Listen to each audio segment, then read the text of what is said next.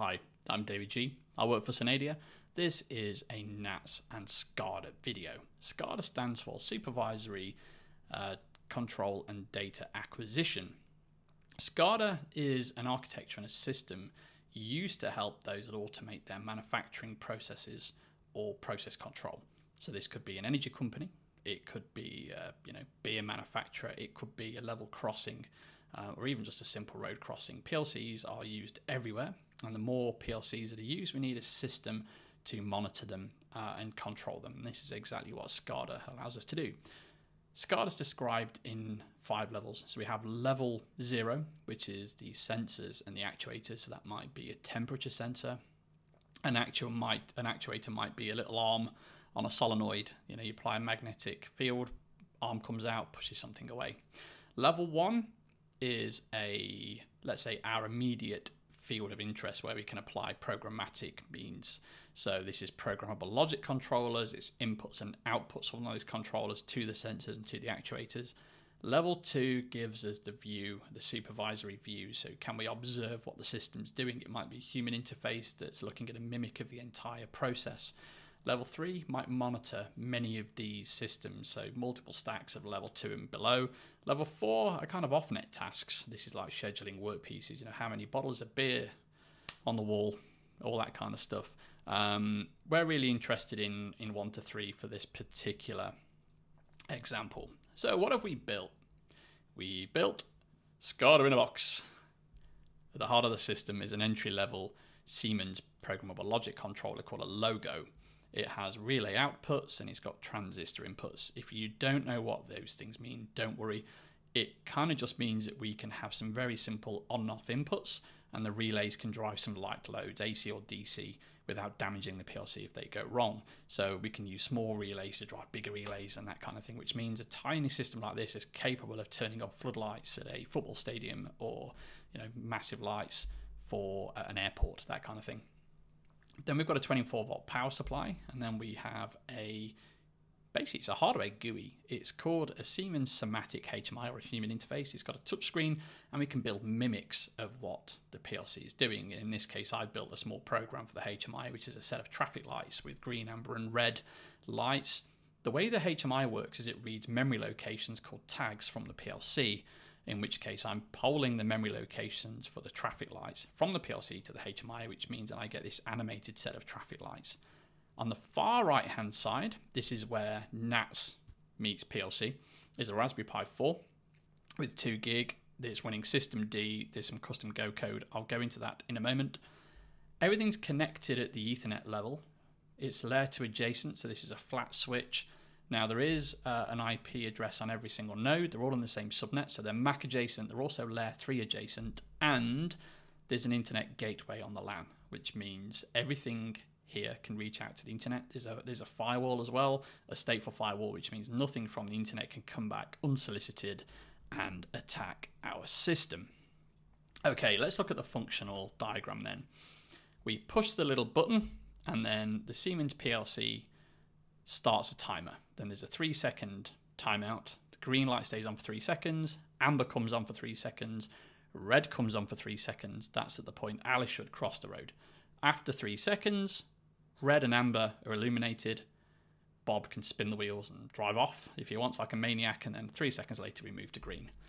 Fantastic stuff. Now, the way that the code works on the Raspberry Pi 4, my custom Go code, as soon as it boots, it makes a reading of the inputs and the outputs and it stores them. Half a second later, it makes another set of readings. If there is a difference between the 2 readings, it transmits that difference over the WAN, or the wide area network, which is my internet uplink, over to NGS, which is the Synadia hosted system. It's NATS. Now on the far right hand side, I've got a NATS subscriber running on a different machine, and it just so happens on NGS that I've got a stream being fed from the messages, and there's a replica set of 3 with a 31-day retention policy. So let's dive into the next bit.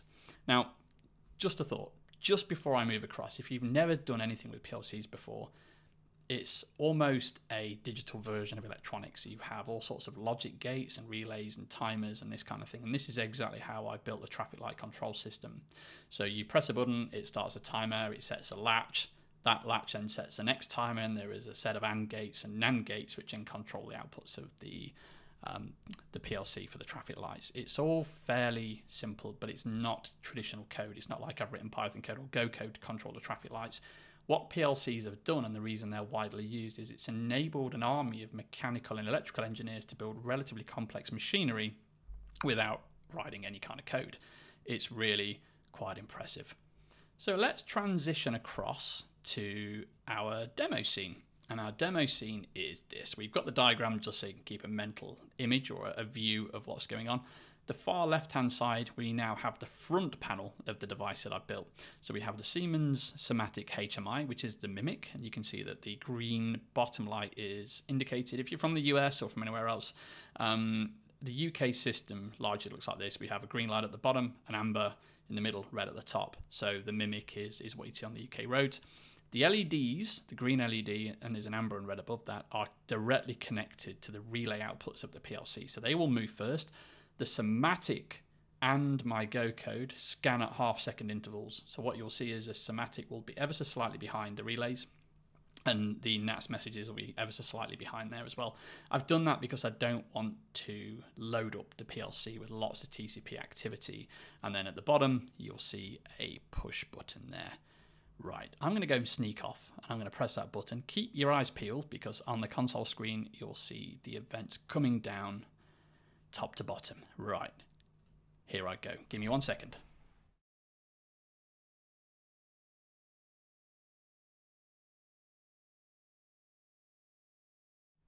And there they go. The messages are coming down. It's fairly quick. We'll see now the red and amber transition happen. I'm going to go back to green. Look at that, fantastic. So hopefully you can see here what's happened.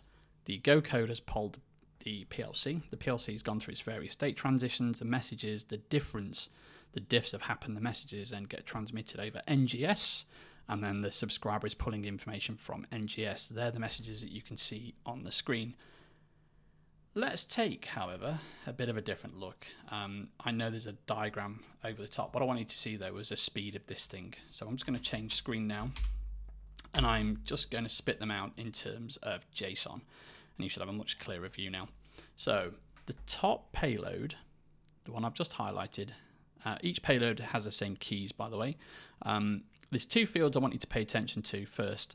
So input acquired timestamp is the first timestamp when I collect the input register, and the output acquired timestamp is when I collect the output register from the PLC. So these aren't related to NATS. This is when I polled the PLC. Then we've got a button, and then the 3 output states from the PLC. So the code polls every half second, and it just so happens that it caught the button on one of the polls, which is kind of interesting. Green is our steady state when nothing else is happening. The next state changes when I let go of the button, and you should actually see that the timing should be, fairly tight. It's like a second, not even that, but it's at 0.2 of a second between me pressing the button and letting go of it. 3 seconds later, or thereabouts, the first state change happens. We go to amber. 3 seconds later, we go to red. 3 seconds later, we go to red and amber. So one payload above, when we're on red, Alice should cross the road, and Bob should stop. When we're on red and amber, if the pathway's clear or the crossing's clear, Bob can go. So Bob spins his wheels and lets rip and goes. And then we go back to red. Now assume that actually Bob ran Alice over. Alice crossed, Bob ran her over flat. Splat. Oops. And then in court, Bob says, nah, traffic lights were on green. Alice was playing silly. She crossed the road. Now we have the data.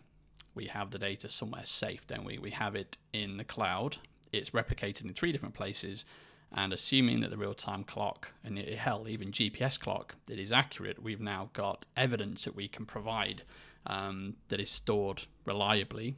Then we can go back and basically pull the state of the system at that particular time, which I think is kind of impressive. But this use case is attributable as well to energy systems, utility, train, crossings, manufacturing, everywhere, and every system that emits data We can attach NATs to it via some form of a simple connector. We can apply minimal load onto the level 1 components, extract the data, push it elsewhere for offline processing. We can pass it through machine learning algorithms. We can put it onto wallboards. And that might have a really, really nice effect. It might drive down your costs because it means it's less SCADA software. It opens up the data to other developers, web developers, and I assume much cheaper than SCADA developers as well. So hopefully you find this example interesting. I've had a lot of fun building this, and showing you how NATs and SCADA can work together has been super fun. If you're interested in this, go to Synadia.com, find one of the members of the team, drop us an email, leave us a comment on this video. You can also find us on LinkedIn and Twitter as well. We'll catch you next time.